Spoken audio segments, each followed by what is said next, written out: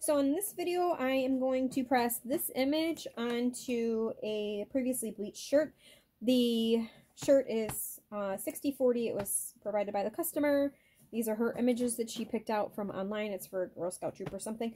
I've pre-pressed this. I have it on light pressure, and I do have a pressing pillow inside of here. Instead of measuring my length down, I typically just put 3 fingers here, and that's usually where I would put it. So 3 to 4 fingers is average from your neckline on where you want to put your image. And if you look at your tag, typically those are centered so you can see where you are for your center, but you can base it based on where you are on the sides. So I tear my images typically on my shirts just so I can try to eliminate any of the super sharp lines that you get if you have too much pressure on your press. So we'll see if I have lowered the pressure enough so I don't have any issues with the lines. So I am going to use my heat tape, and I'm going to tape it down really well so I don't have any ghosting, since I really don't want to have to replace these shirts since they were provided to me by the customer. So I'm going to tape it down well. This is blue heat tape that I purchased in a 4-pack off of Amazon. So far I like it for the t-shirts and doormats and such. I don't really particularly like it for the tumblers when I do them in the mug press, since it doesn't seem to stretch as well as the blue or the brown. So what I'm going to do is take a piece of butcher paper, and I'm going to put butcher paper over it.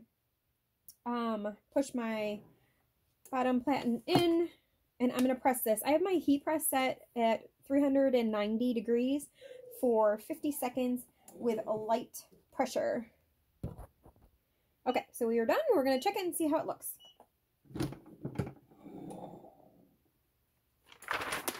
You can see obviously some of it came off on the nail paper. And I pull my image right away. So you can see the image transferred pretty well. If you have a line, which I don't, but if you end up having a line, you can go over it right away when it's hot with a lint roller to see if that pulls up some of your line. I've noticed that the lines do not come out when you wash them. So this one looks pretty good.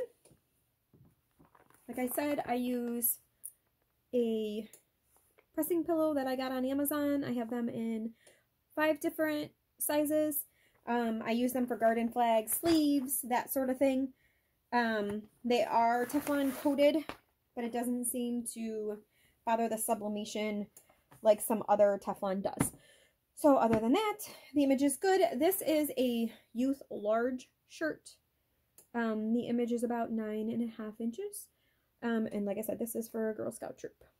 If you have any questions, let me know. I use Hippo brand ink from Amazon. I used a sub 120 paper for this.